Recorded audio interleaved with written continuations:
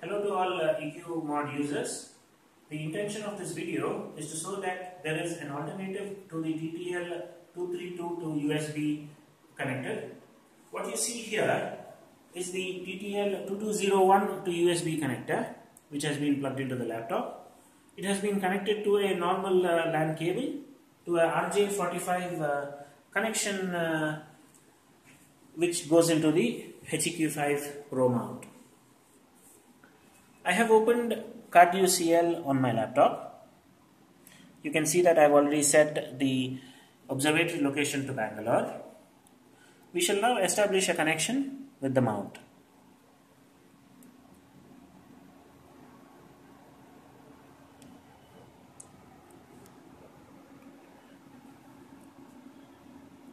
I shall select the mount as the EQMOD ASCOM EQ5 and press OK.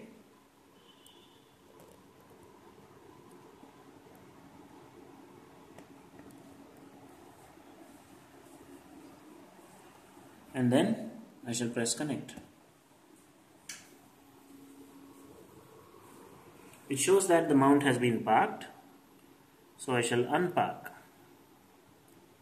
Now let us see if we can execute a goto successfully. Let us now go to the popular target, Andromeda Galaxy.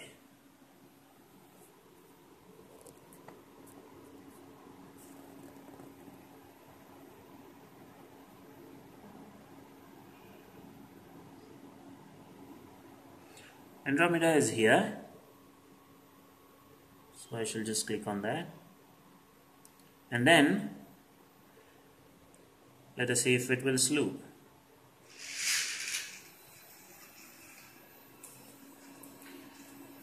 As you see, that is the all too familiar sound of the EQ5 Pro mount slewing to its target. We can see that the communication is being carried out with the mount. The lights are blinking, and we look at the mount once again. It has been positioned to Andromeda. Well, if it was outside, it would be looking at Andromeda right now. Let us now take the mount back to home position. I shall click on park to home position, and you will see that the mount is going into park position.